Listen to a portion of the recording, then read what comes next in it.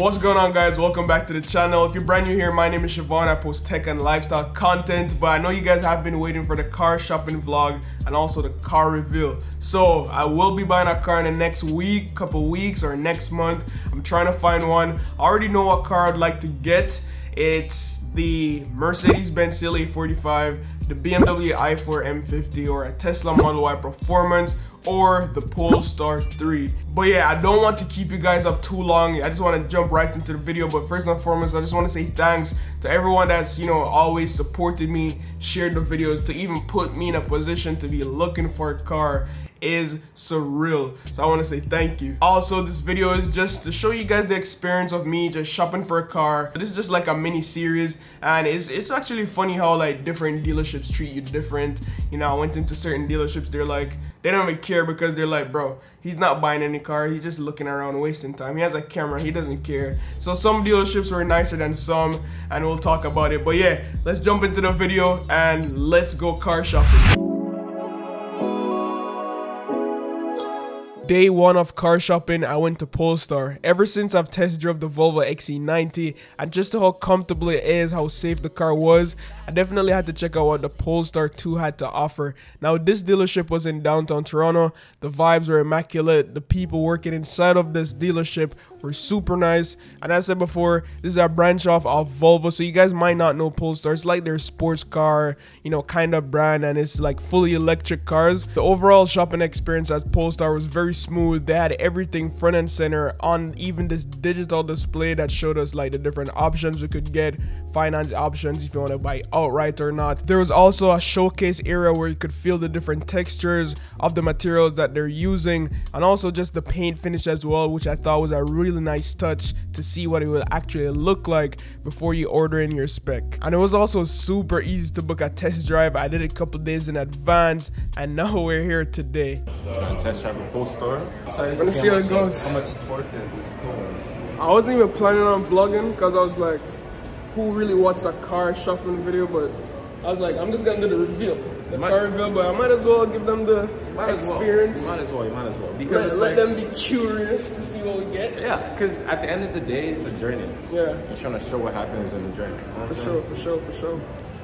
Silas, Polestar specialist here at Polestar Toronto. It's gonna help us out. This YouTube channel has 230K. Oh really? Yeah. Oh wow. So it's your time to shine. It's just hard to say as of right now. 30 kilometers an hour, it'll kind of make a slight noise just to let people know you're around, because it's so quiet otherwise. See, with low, it's a bit smoother. You probably will have to use the brakes at times, and then of course you can turn it off as well. I love the infotainment system. It's very intuitive. Like, we have people of it's like a big ass phone. yeah, exactly, right? The Polestar 2 was a really nice car, coming in at around 53,000 Canadian dollars. You get a lot for that price. The driving quality was very smooth and had great handling. Just look at me just eating up this Audi Q5 right here. It's really quick. I was driving the dual motor version, which is the fastest one they have, which is a little bit more expensive. It makes up to 402 horsepower and goes to 0 to 60 in 4.5 seconds. Not as fast as the Tesla performance models, but it's still very quick compared to most cars on the road. Interior quality was A1, very nice. It's very bright and airy in the cabin thanks to that glass roof up top. I loved the gear shifter, and the seats were super comfortable. The screen was also really responsive. There's nothing really I dislike about this car, except that I wish where the digital dash was, it displayed more information. But aside from that, it's a very good looking car inside and out. It performs well too. The infrastructure for quick charging might be tricky, so for right now, that's my only concern. Alright, just wrapped up the test drive in the Polestar. That's my boy right here. Fist bump. Appreciate it. No worries. But yeah, it was smooth. I feel like this is on the hit list for sure, top 3. The black on black too, super clean. But yeah, we still have to check out a couple other cars, so we'll see.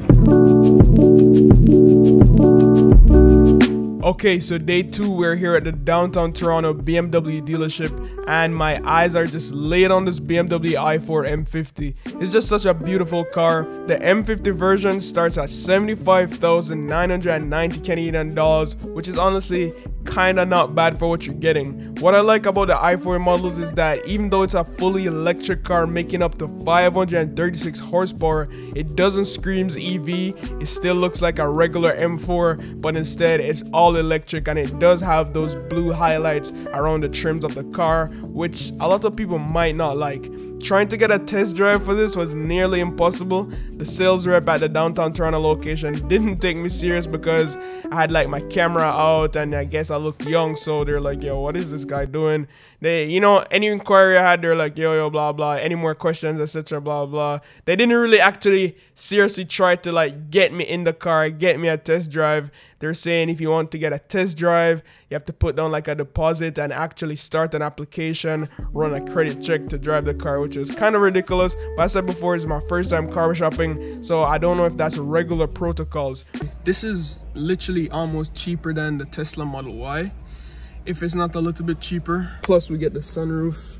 I just feel like I'm getting more for my money. Going with BMW, you get the nice little LED light strips going right across here too. It feels more like a luxurious car. In the Tesla, it doesn't give me that same feeling. Since I couldn't get a test drive in, apparently they're limited on stock and this car won't ship for another year or so, which is kind of a bummer. But I still went to another BMW dealership just to see how the car feels like and how it performs, and also stopped at a Mercedes dealership as well. Alright, day 2 here back at BMW. I really just want to see if I could get a test drive for the i4 M50. I see some nice cars out here. BMW is one of my favorite car brands, dream car, so let's go inside. It's super hot. You guys have test drive for the i4 M50? Do you have driver license? Yeah. Oh, do I have to be the most unlucky person in the world? I don't freaking have my license, and it's available for freaking test drive. Holy. Everyone's license, guys. Holy. And I think that's the only one available. Every BMW I went to, nobody has it. So yeah, stupid me, I forgot to bring my wallet. I don't know how I forgot my wallet on the day when I'm supposed to do the test drive, but thankfully Michael, the sales rep at Vaughan BMW dealership, was kind enough to bring me on a test drive. Even though I didn't get to drive it, I still experienced what the car felt like, and it's super powerful, really fun to drive, and it even made some cabin noise whenever you accelerated. It literally sounds like a spaceship. But the only issue I'm having with this car is the wait list. So they're saying that it's an 18-month wait list, and 18 to 24 months. Oh, okay. Yeah. And also sometimes you have like people who cancel their order, so I should just put my email down and they'll send an email if anyone cancels their order and want to take over like that delivery. But right now I'm not sure, you know, I would be sitting down here just waiting, and I need a car for the winter times, so let's go ahead and still shop around. Day 2, today's gonna be a special day. I'm gonna check out my dream car. This is probably my dream car since 2018. You guys probably already know what it is. If not, you're in for a surprise. Let's go. Alright, so we're at the Tesla dealership. Let's go. We're gonna test drive the Model Y Performance. So this is the one I wanted because I'm kind of taller. So I'm excited to see how it drives. Ties behind the camera. Oh shit. Yo, this guy almost... Ties behind the camera, so he's gonna experience the performance force real quick. So let's go. At this point, I'm confused as to which day it is, but nevertheless, we're here at the Tesla dealership to test drive the Model Y Performance. By now, everyone's supposed to know what a Tesla is and how it performs, but I love these cars because of just how simple and easy it is to use, especially if you're a tech nerd like me. You would love these cars. The Model Y Performance starts at 90,000 Canadian dollars, and honestly, that's really expensive. And if you want to add self-driving and all those autopilot things, it could get pricey and add up to around $120,000. But on the flip side, you're paying for one of the best, if not the best, EV car in the world right now when it comes to reliability, safety, and the charging infrastructure right around the world. Supercharging is actually insane. You could go from 0 to 80% in just 30 minutes, but here in Canada that would cost you around $20 to $25. The performance model is also rapid. It goes from 0 to 60 in just 3.5 seconds. I was having so much fun driving this during my test drive session.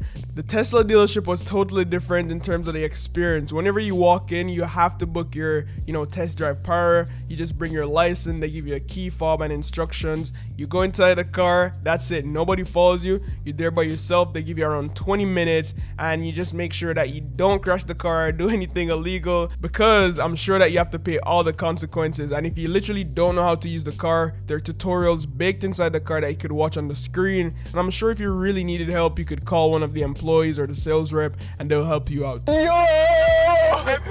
Oh shit, I told you, bro. It's so quick. Oh my god. Oh, this is what dreams are made of. This, you see this face? Crazy. This is happiness. Nah, this guy's mad happy. This is happiness right here, man. Can't even talk. You can feel it in your belly, like. Yeah. See, there's a lot of things I don't like about the Tesla, for example. You know, a lot of luxurious, expensive car, you could just kick under here to open it, but you have to manually open with the Tesla, which kind of, you know, kind of sucks. But we have a lot of storage in here. This red's actually calling my name. It's not the most aggressive looking car, but I love big body cars, and it's pretty big body, bro. It's pretty big body. It's pretty big body. Time to let my bank account hurt.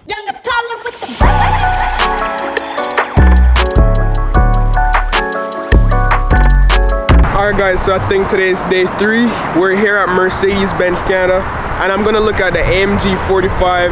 Hopefully I could get a test drive in. I'm not a huge Mercedes fan, but I love how the interior looks. One thing I don't like is the infotainment system, but Mercedes has some good cars, and if Tesla is not like delivering in time, I might have to go to the AMG route, you know what I'm saying? So let's see how it goes. Now, one thing I have to say is that Mercedes had by far the best looking showroom. Everything looked professional. The cars were lined up perfectly. The staff inside meant business. Everyone was friendly and helped me look around to try to find a car that I liked.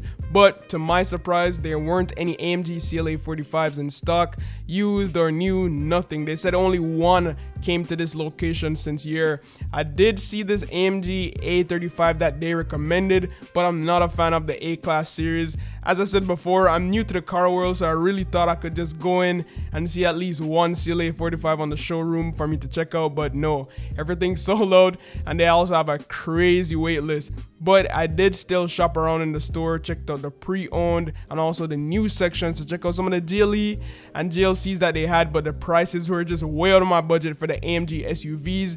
The trims that they had in stock were going for around 120k, and they weren't even new 2022 models. Most of them were 2021s. The build quality is insane. Even though it's an A-Class, it still has that nice interior. The brand new screen, it's low-key looking better than the BMW we saw. It's a thin screen, that's what I don't like. I don't know, I love having the big screens right here. I think that's just the techie in me, but this is nice. This is a real a real sports car. Love the Alcantara. 69, basically 70k, like 30k less than the Tesla. I might not be talking too much right now because I'm just taking it all in. It's not like one of my dream cars. I don't know, I'm just not a huge fan of Mercedes, but the build quality is just unmatched in this car, guys. I don't know what else to tell you. Even look at this little light, it looks like chandeliers. Like, look at that, insane. You could change up the ambient lighting, all that. I take back everything I said about this. The interior and the infotainment system is actually really nice. Insane. I love that it has the actual buttons that you could press here. When it comes to buying cars, I really love a test drive, but they literally have no test drive for this car. It's the only one they have. So yeah, that's a big letdown for me as well. Bro, a lot of people be talking about big body GLE. Ain't nobody could buy that, boy. 150 grand for this, and it's 2021. It's 2021, 150 grand.